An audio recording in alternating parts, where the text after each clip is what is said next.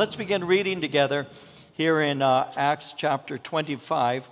And what we'll do is I'll read the first 3 verses. I'll give you an introduction, and then we'll move into our study. So beginning at verse 1 in Acts chapter 25 and going to verse 3. Luke writes, when Festus had come to the province after 3 days, he went up from Caesarea to Jerusalem. Then the high priest and the chief men of the Jews informed him against Paul. And they petitioned him, asking a favor against him, that he would summon him to Jerusalem while they lay in ambush along the road to kill him.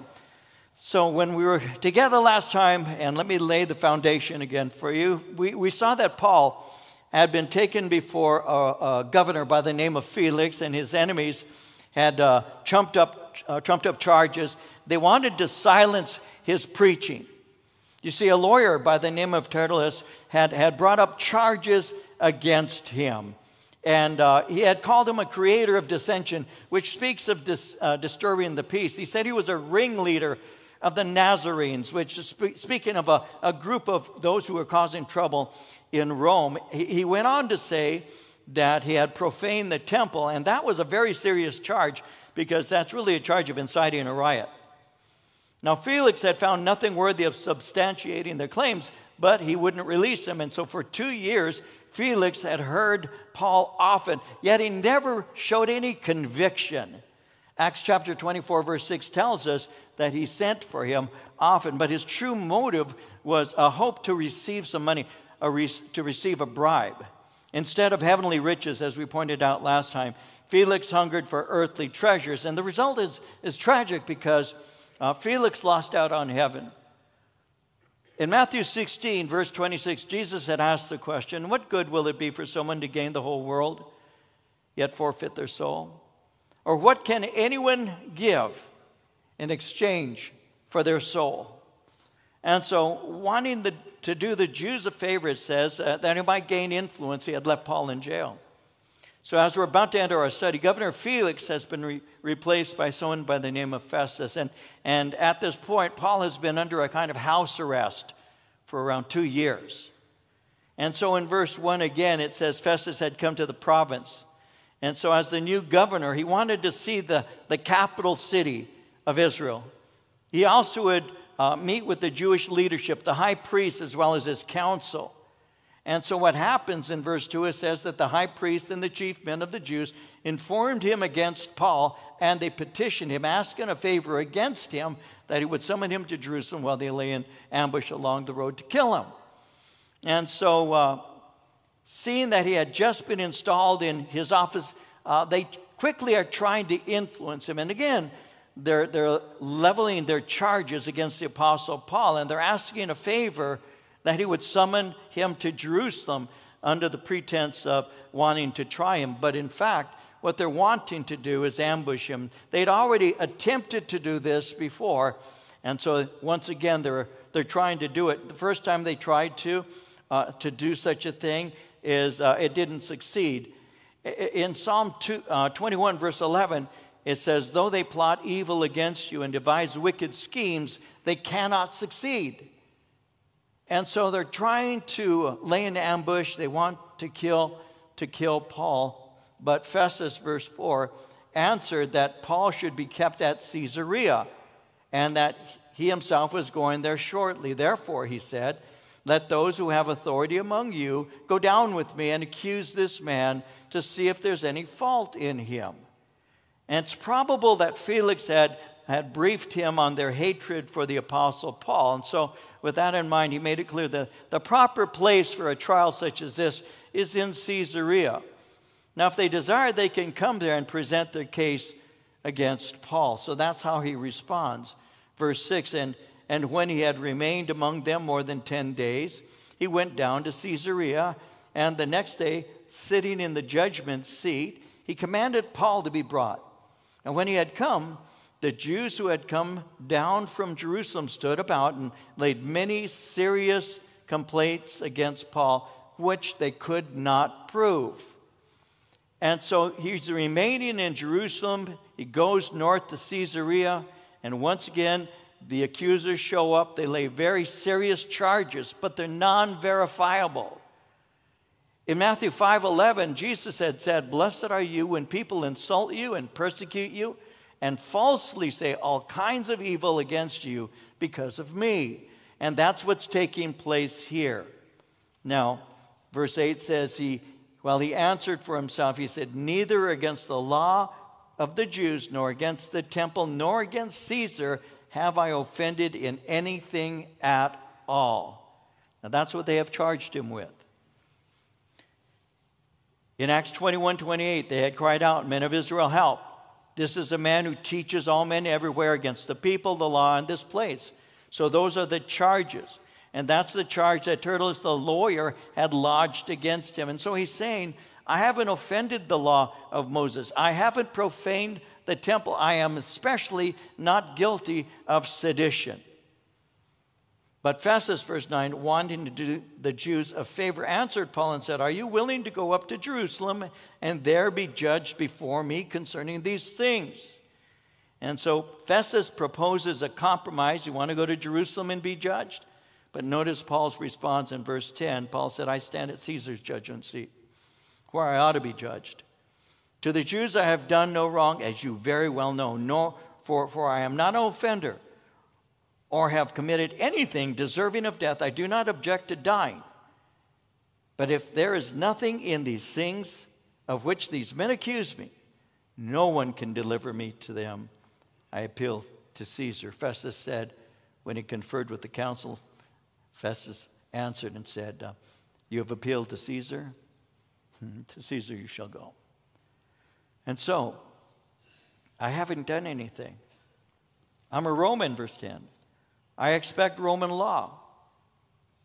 That's where I ought to be judged, and that's where law ought to be served.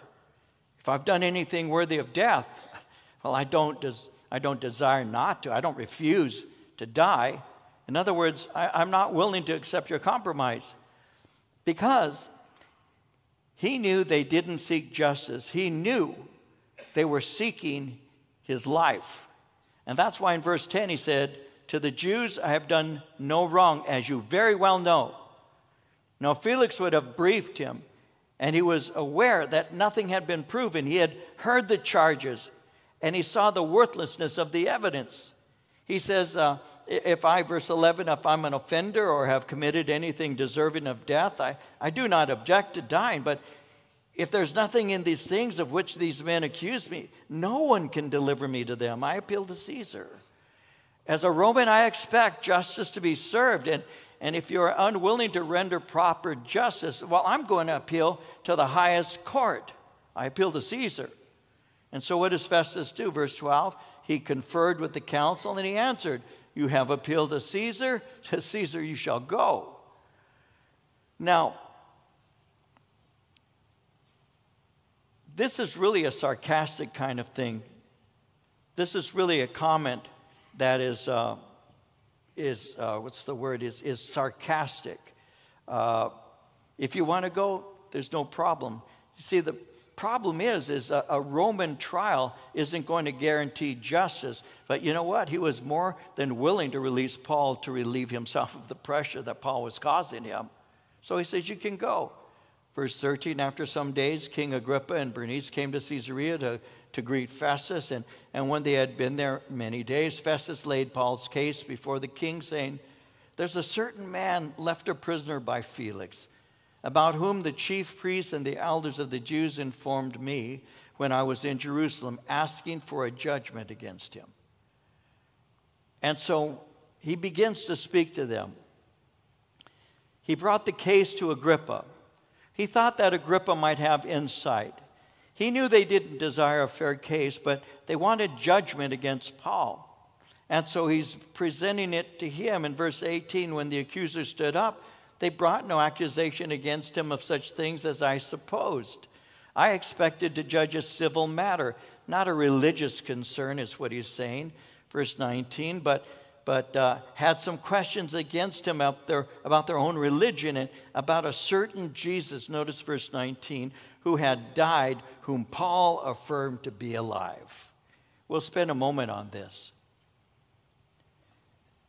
a certain Jesus who had died, whom Paul affirmed to be alive. Now, Paul had clearly stated this to Felix 2 years earlier. In Acts 24:21, he had said, concerning the resurrection of the dead, I am being judged by you this day. He knew the heart of the message of the gospel. We are speaking of the resurrection of Jesus Christ. Now, the idea that one who was dead could be resurrected was ridiculous. And so when he's making this statement and he's saying this is a question about their own religion, about a certain Jesus who had died, whom Paul affirmed to be alive, that was really a sneer. He was really making fun of it. He was mocking it. It was a contemptible thing. Again, the idea that someone could die and then be raised from the dead is a simple, ridiculous thing. His attitude seems to be like the Athenian philosophers that we saw earlier in chapter 17. Remember when Paul was in that city, he saw that the city was wholly given over to idolatry, and he had an opportunity to share about Jesus Christ and all. He had spoken to the intelligentsia of that city. And he began to speak concerning this Jesus and all. In Acts 17:32, he had presented to them the resurrection. But when they heard of the resurrection of the dead, some mocked, while others said, we'll hear you again on this matter. That's what the world does. They mock at the idea of the resurrection. Now, I'll develop that for a moment. The resurrection of Jesus Christ is the cornerstone of the Christian faith. His teachings all rest on one event, his resurrection. When you look at the teachings of Christ, he says things that many philosophers and religious people over the years have said, very similar things. He speaks about love. He speaks about justice. He speaks about treating one another with kindness. These are things that you find in a variety of other religious faiths. But the thing that makes a difference is that Jesus Christ, who is the one who originated these things, Jesus who fulfilled Scripture concerning these things, Jesus Christ has died but was raised from the dead. That makes him different. And because of that, the idea of resurrection being such a new thing to the people of that age, it was an idea that they contemptibly looked at and said, there's no way that this happens. But we need to remember that from the beginning, when Jesus Christ began his ministry, from the beginning, he said that he'd be resurrected. And he said so several times throughout his ministry. All the way from chapter 2, verses 19 through 21 of the Gospel of John, Jesus was speaking of his resurrection. Jesus said, destroy this temple. In 3 days, I'll raise it up. The Jews then said, it's taken 46 years to build this temple, and will you raise it up in 3 days? But he was speaking of the temple of his body. So from the beginning, Jesus said, destroy this temple. In 3 days, I'll raise it up. They didn't understand, but he was speaking concerning his own resurrection. You see, if he remained in the grave, our message that we preach is powerless to save. It's useless. The Christian faith is standing on the resurrection of Christ. In 1 Corinthians 15:14 through 19, if Christ has not been raised, our preaching is useless, and so is your faith. More than that, we are then found to be false witnesses about God. For we have testified about God that he raised Christ from the dead. But he did not raise him if in fact the dead are not raised. For if the dead are not raised, then Christ has not been raised either. And if Christ has not been raised, your faith is futile. You're still in your sins. And those who have fallen asleep in Christ are lost. If only for this life we have hope in Christ, we are of all people most to be pitied. They were going through so much persecution. They went through so much hardship. Paul had been chased from city to city. He had people following after him, causing great problems. He had been beaten. He had been jailed. He had gone through so much pain. He was stoned unto death. They thought he was dead. And then when he woke up and they took him out for a while, he came back to the city he had been stoned in to continue his ministry. If there's no resurrection, he was saying, then we have the greatest cause to be pitied because we're hated the most. Why? Because we're speaking concerning the fact that God raises the dead. That is our hope, isn't it? That is our hope.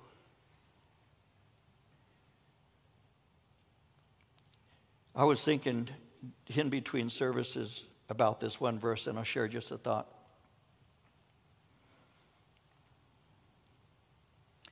My wife Maria and I have have the hope of resurrection. As a pastor, I buried my father. I buried my mother. As a pastor, I lost my own pastor. Not so much lost, but my pastor, Chuck Smith. Dear friend Steve Mays, pastor of Calvary Chapel in the Torrance areas, South Bay. When COVID hit this church, it hit us hard. We saw over 80 members of our fellowship die.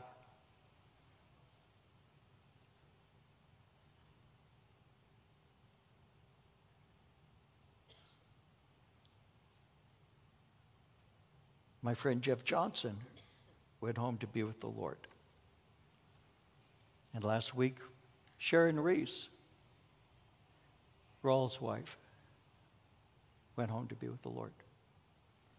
I spoke to Pastor Rawl this week. I called him and spoke to him. And I reminded him, I said, you know, Rawl, when my father went home to be with Jesus, I told Rawl, I said, you called me. And I've always appreciated the fact that you took time to do that, to bring comfort to me. And I said, I wanted to give you some time to process. I said, I want you to know that we love you, and our fellowship does, and we're praying for you. He said, you know, we were ready. He says, my wife is in glory. He says, it won't be that long. I'll be with her.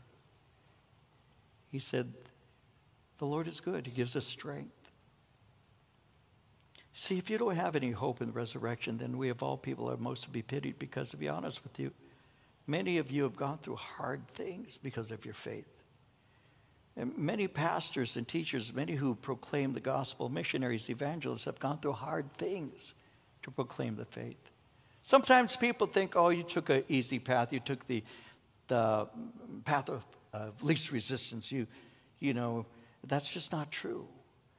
We took a tough path. We took a path of death, dying to self. That's what we took. You know, when somebody gets upset, you get angry at somebody, and you're not a believer, you can tell them what's on your mind, or you can physically respond. You can do 1,001 things without regret. We learn to turn the other cheek. We learn to pray for those who despitefully use us. We learn to pray for our enemies, and even to go so far as to learn to love our enemies. That takes the power of the Holy Spirit.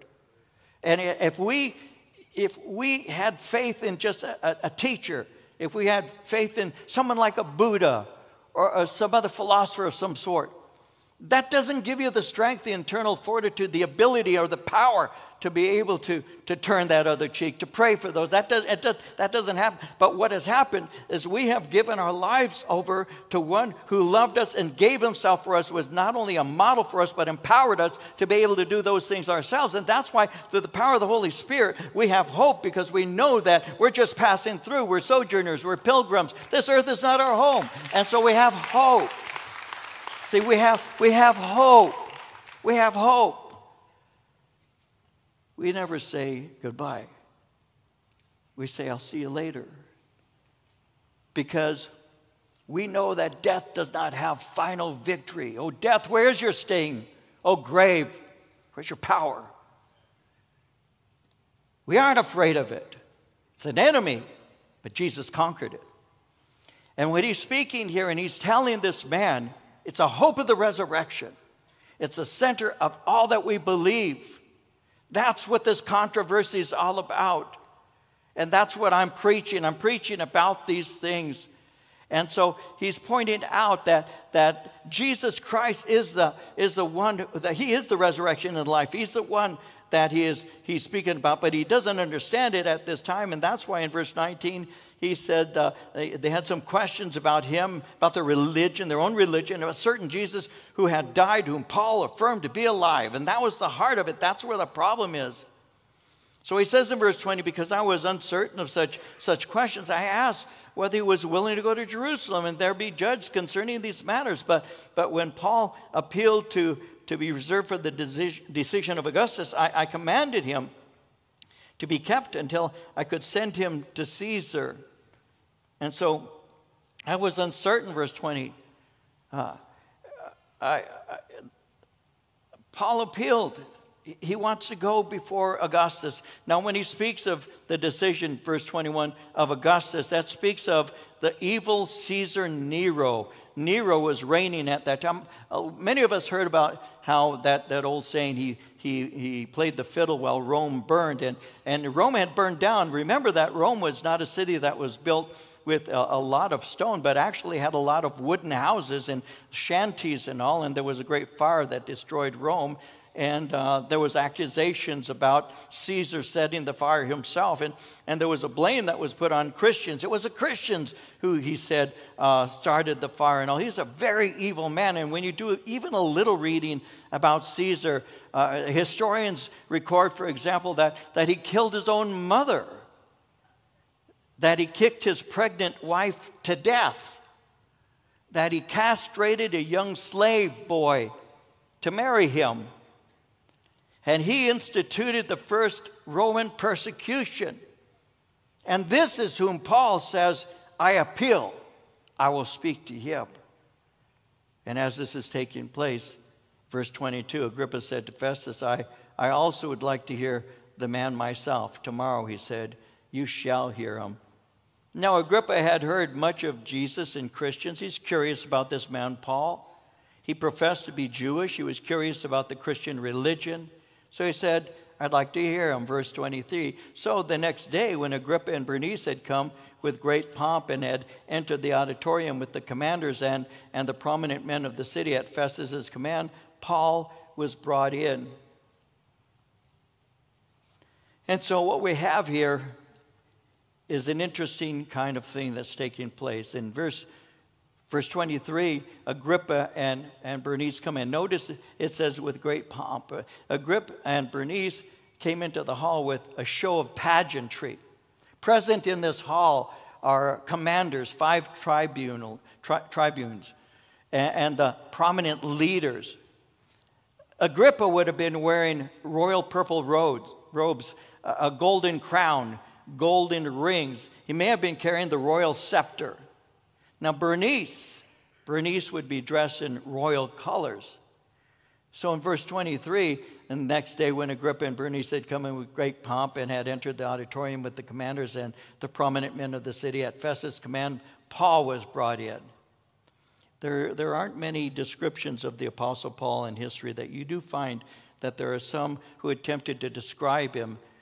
History describes him as a balding man of small stature, crooked legs, eyebrows that were meeting together. He had a unibrow, and a hooked nose.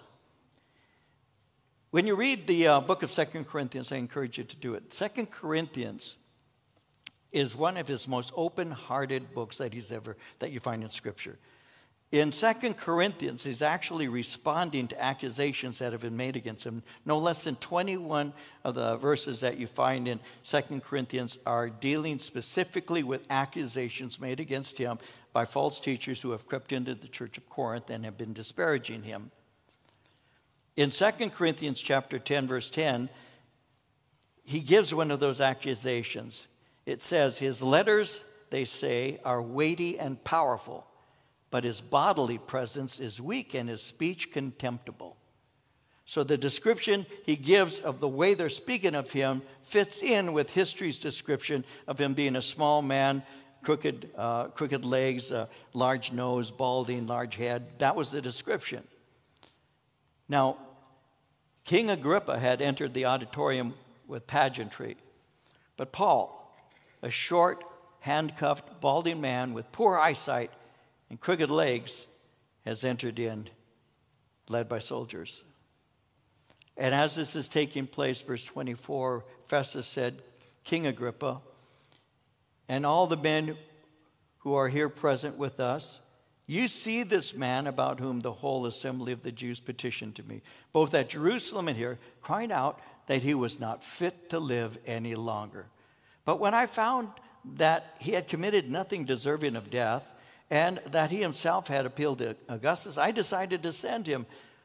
I have nothing certain to write to my Lord concerning him. Therefore, I've brought him out before you, and especially before you, King Agrippa, so that after the examination has taken place, I may have something to write. For it seems to me unreasonable to send a prisoner and not to specify the charges against him. And so he speaks and he's rehearsing the situation to all who are assembled. Paul is not legally bound to be there. He had already appealed to Caesar, but it gives him an opportunity to preach, and he's ready. In 2 Timothy 4, verse 2, he has said, preach the word, be ready in season and out of season. Convince, rebuke, exhort with all long-suffering and teaching. One of the things that we get out of studying the Word of God, guys, is it gives to you the ability to present with understanding the claims of God that you found in Scripture. That's why you study it, and that's why you're ready at any given time. God has given to you His revelation, the Word of God. God has also given to you the power of the Holy Spirit, and He also gives you the opportunity to speak concerning these things. He'll give to you opportunities that you can open your mouth and speak concerning Him. And that's something very important for us, especially in these last days. You need to be ready to give a defense for the things that you believe in. You need to be ready, and that the way that you're ready is by one, knowing the Word, and two, just saying, I'm available. Here am I, Lord, use me. And so you're to be ready in season and out of season. And so as this is taking place, verse 26, Agrippa said to Paul, you are permitted to speak for yourself. So Paul stretched out his hand and answered for himself, I think myself happy, King Agrippa, because today I shall answer for myself before you concerning all the things of which I'm accused by the Jews, especially because you are an expert in all customs and questions which have to do with the Jews. Therefore, I beg you to hear me patiently. I'm pleased to speak to someone who understands some of the concerns that we have. I'm asking only for your patience. I want to give you a complete answer. I'm not here to defend myself. What I'm really here is to explain to you the hope that I have within me. In essence, I want to give you the gospel. And notice in verse 1, it says he stretched forth his hand. Why is it saying he stretched forth his hand? Well, one, it's just to give to you a sense of he's speaking. But two, the other hand is chained to a soldier, so he can only stretch forth one hand.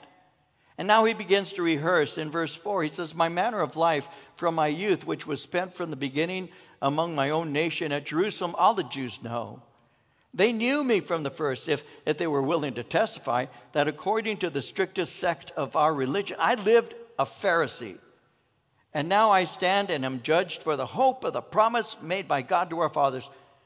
To this promise our 12 tribes, earnestly serving God, night and day hope to attain. For this hope's sake, King Agrippa, I'm accused by the Jews.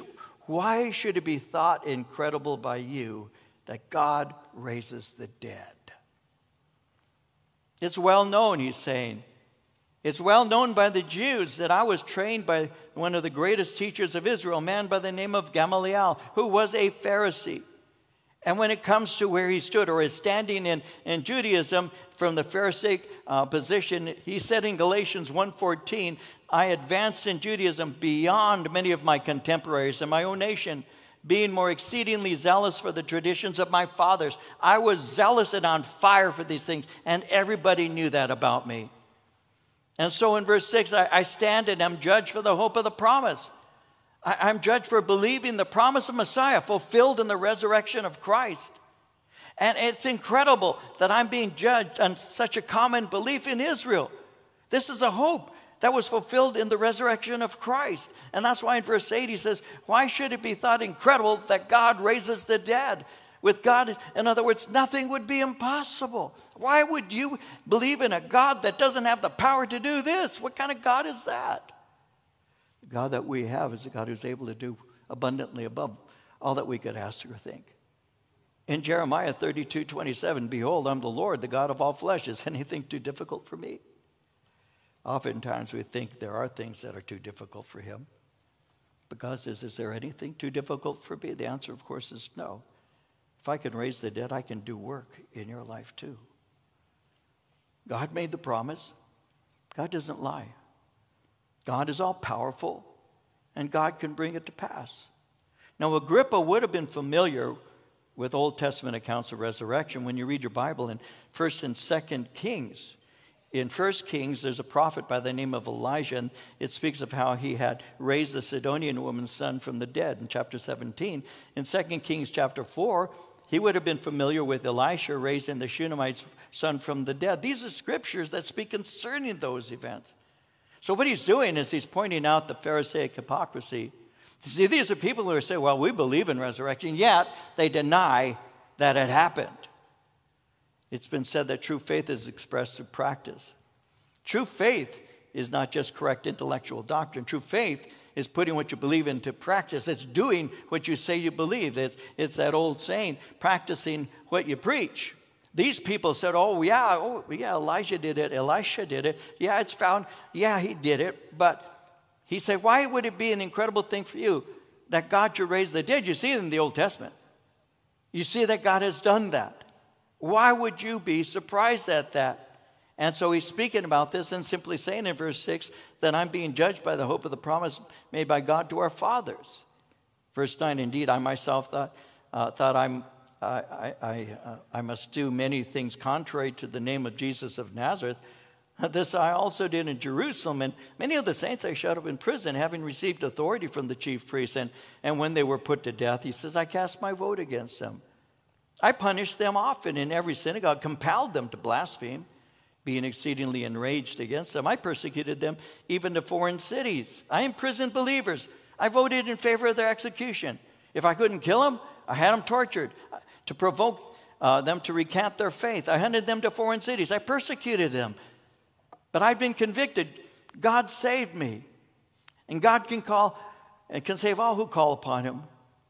Now, as he's doing this, he's saying this with a hope of sparking an interest, a desire in Agrippa to not only hear, but to believe. In essence, he's saying, listen, if God could save somebody like me, he can also save you. He says in verse 12, while thus occupied, as I journeyed to Damascus with authority and commission from the chief priest at midday, O king, along the road I saw a light from heaven, brighter than the sun, shining around me and those who journeyed with me. And when we had all fallen to the ground, I heard a voice speaking to me, saying in the Hebrew language, Saul, Saul, why are you persecuting me? It is hard for you to kick against the goads. Why are you doing this? So the high priest, he's saying, gave me authority. I carried out my assignment. And those of you who are in authority, you'll remember that. But he goes on in verse 13 to say, at midday, O king, along the road I saw a light from heaven. In other words, this is not a dream. This is not a hallucination. We all fell to the ground, verse 14. I heard a voice speaking. Why are you persecuting me? You're kicking against the goads. In other words, when resisting Jesus, in reality, you're quenching and resisting the Spirit. So he's saying, Agrippa, listen, I resisted the Spirit of God. Be careful that you don't also. Sometimes when the Word of God is being spoken to people and they listen, their hearts might be provoked. Within them, they begin to think, this sounds like it's true, but they'll shut down. They'll even convince themselves, oh, this isn't true.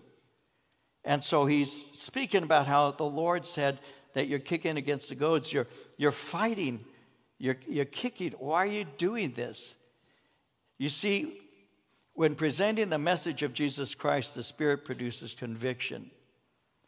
Conviction is when the Spirit makes it clear you're a sinner. It awakens you to the holiness of God, but it also awakens you to your own unholiness.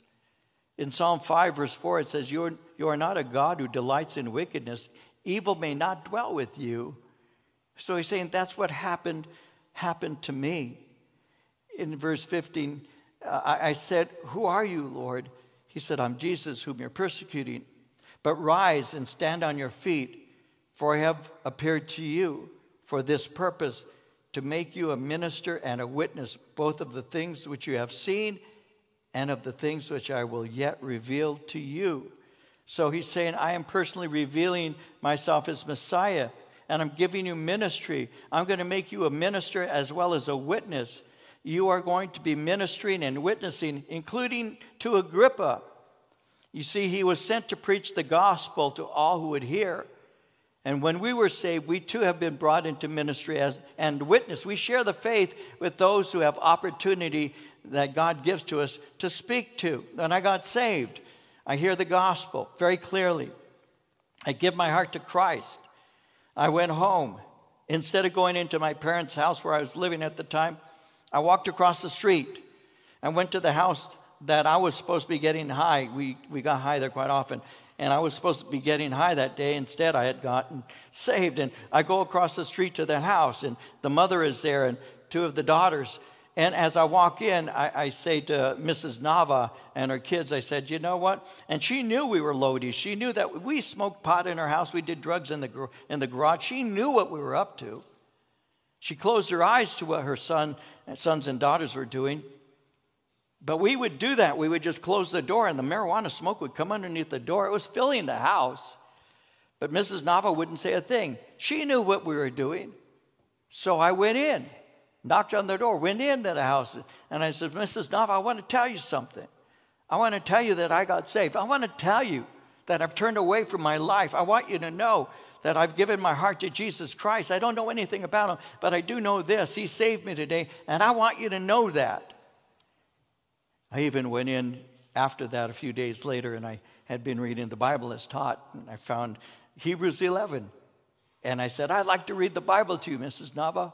Brand new Christian, what do I know? But I was so taken by Hebrews 11, the hall of faith, and I began to read. And I told her, I said, isn't this great? These are people who believed in Jesus Christ. And you know what? Mrs. Nava came to faith in the Lord. And others, because you tell them what you know. So when I talk about how I led my parents to Christ, I should say first, the first person that I ever witnessed to was a neighbor lady across the street. And then my sister gave her heart to Christ that night. And then 3 weeks later or so, my parents gave their hearts to Christ. Why is that? Because we speak of those things that we've seen and those things that God has done. And that's what Paul wanted to do. You don't have to be Billy Graham to preach the gospel. Just let the gospel work through you and share by the Spirit with those whom you know. And let them know how much Jesus Christ loves them, what he did for them, how he was raised from the dead. That's what you do. And you be on fire, like it's been said. You just catch fire, and people will drive from miles around to see you burn. When you're on fire for the Lord, you can't help but speak. You might want to put a knife to your throat to try and make yourself not speak. But you can't. You can't. You can't keep from speaking. And that's what Paul was all about. He wanted to share. I've been called by God to speak to everyone. Agrippa, that includes you. It's like what Peter had said in Acts 4:20, we cannot but speak the things which we have seen and heard. Well, verse 16, Jesus said, I've appeared to you for this purpose. This is a more full explanation of what happened on the road to Damascus. I've come to make you a minister, a servant. That's what you're called to do. And that's what you're to be regarded as. And Jesus has made you a minister, and as his minister, you're his slave. He says you're a witness both of the things which you've seen and the things which you'll see later. These are the things that you're going to be sharing. And now what happens is he comes to the place that has caused so many problems. Look at verses 17 and 18. He says, I will deliver you from the Jewish people as well as from the Gentiles to whom I now send you, to open their eyes in order to turn them from darkness to light, from the power of Satan to God, that they may receive forgiveness of sins and an inheritance among those who are sanctified by faith in me. This is your mission. I'm giving you a message that will open the eyes of people who are in the darkness so that they might come to light.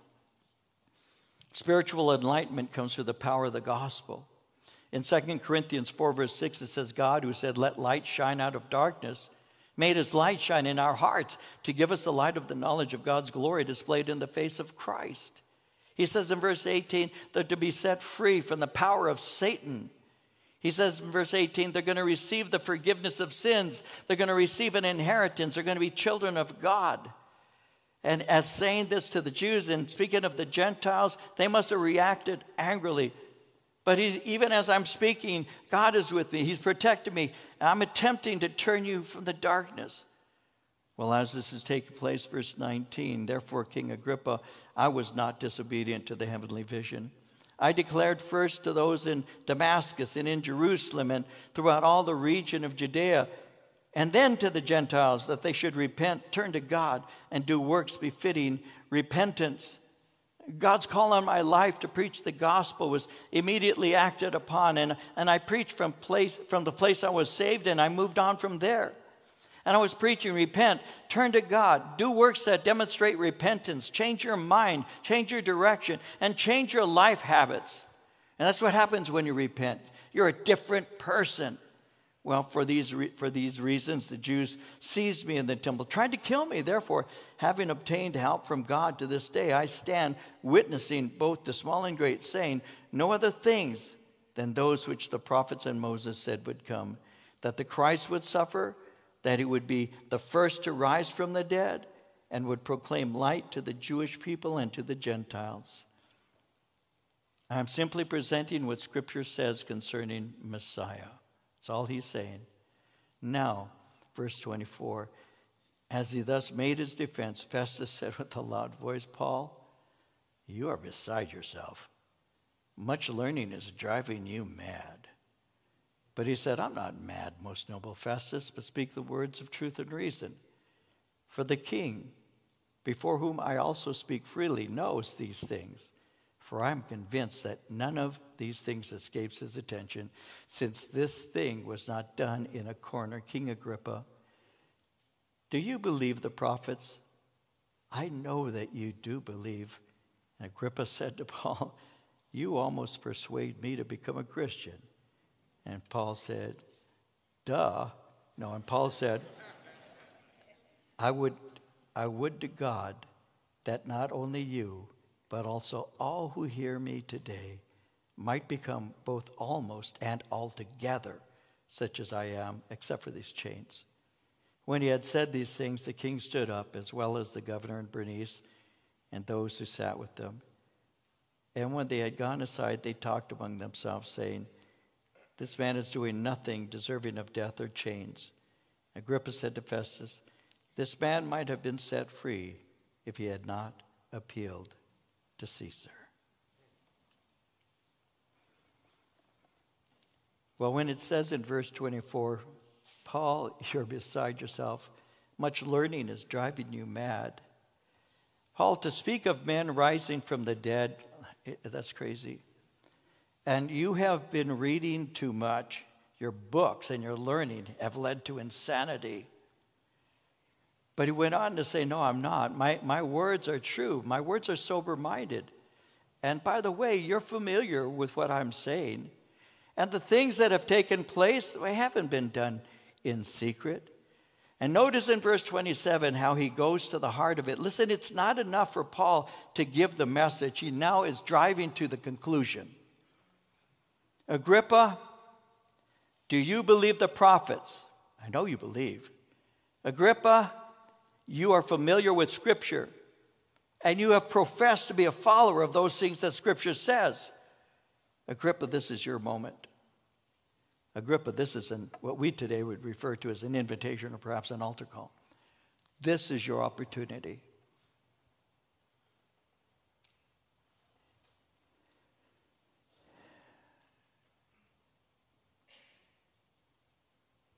I really believe very strongly in giving people opportunity to come to follow Christ. Agrippa is saying, listen, all these years that you've been poring over those scriptures and all of that, it's really twisted the way that you think. And Paul says, oh, no, these are things that you know in Scripture are true. The question is do you believe them? Listen, you can come from the background I did, and again, I'll remember out loud before you. I believed in God. I believed in the Father Almighty. I believed He was the creator of heaven and earth. I believed in Jesus Christ, His only Son, begotten of the Holy Spirit. I believed that He was born of the Virgin, that He suffered under Pontius Pilate, that He was crucified, and that He died. I believe that He was raised from the dead the third day, and He ascended into heaven, and He is seated at the right hand of the Father, from whence He shall come to judge the living and the dead. I was taught that. I learned the Apostles' Creed when I was 7 years old. And to this day, I still can recite it, because that is the doctrine of our faith. And I said it, I believe, I believe, I believe. And I didn't believe, because what you believe, you do. What you believe is what makes you live. And there are a whole lot of people who say, oh, no, I believe those things. Oh, really? Do you really? Are you living according to your beliefs? And you would say, yes, I am. And I would say, yes, you are too. If you don't know the Lord, your beliefs tell me what you really do believe in. The way you're living tells me what your beliefs are. People say, oh, you Christians, you guys are crazy. You believe this. Really? It's a great philosophy. I think is okay. I mean, just don't hurt anybody else with it. But here's your problem. The Bible said go into all the world and preach the gospel. We're not to sit on our hands and let other people do it. We're supposed to be taking this to as many as we can. Why? Because it's the only message that changes life. It's the only message that transforms people. It's the only message that will save a family. It's the only message that will make a man what he's supposed to be, a woman what she's supposed to be, and what children are supposed to be. It's the only message. See, that's the problem. It's a huge problem. And so when Paul is speaking there, he's saying, this is your opportunity. I know you believe. I know you've read these things. I know you're familiar with these things. Are you willing to commit yourself to these things and to be counted as one who follows Christ no matter where he sends him? That's the key. I believe very strongly that this nation needs transformation, but it's not going to come through a new president. It comes through a Messiah. It comes through a Savior, one who changes lives from within, which changes a nation from within. You cannot elect righteousness. You live righteousness, and you give a message that produces righteousness, and it transforms the people. That's why we have to be very careful to do the things we have the ability to do. Paul is presenting his case to the government. We should present our case too. Of course, we should vote, of course, but we don't trust in man. We trust in God who changes the hearts of men so that a nation can be changed and saved because the gospel transforms. That's why I concentrate on those things, because that's what saved my parents. That's what saved my sisters. That's what saved my brother. That's what saved the girl who became my wife. That's what saved my children. That's what will save my grandchildren. That's what saved my friends. That's what will save this nation, is the proclamation of the gospel of Jesus Christ. And I really believe we need to remember that. And so notice as we close that Agrippa said, you almost persuade me to become a Christian. You're trying to make a Christian out of me with very few words. And by the way, on slender grounds, I reject this invitation. You think that I can be changed and convinced by one message? Well, the answer to that is yes. Yes, by one message. You're trying hard to convince me, Paul, but I don't want any part of it. And so he doesn't receive, he rejects. And what happens? Well, we'll close. When he said these things, verse 30, the king stood up, while as the governor Bernice and those who sat with them, they went aside, they talked. This man is doing nothing deserving of death or chains. Agrippa said to Festus, this man might have been set free if he had not appealed to Caesar. I can't let him go. He's going to have to take the route that he's chosen for himself. He could have been set free. But Paul was determined to preach the gospel to all who would hear, and if he had an opportunity to speak to this corrupt man by the name of Nero, then God help me as I do so. Because he needs to hear the truth that could set him free too. They wanted to let him go. They would have let him go, but he made an appeal. Because Paul said, I'm willing not only to go to Rome, but I'm also willing to die at Rome for the truth of the gospel. I pray that the Lord will burn that into my own heart, to be willing to go wherever he calls me and to do whatever he calls me to do for the gospel's sake. I pray that not only for myself, but for every genuine believer in Jesus Christ, that we would be willing to do whatever it takes to see people saved.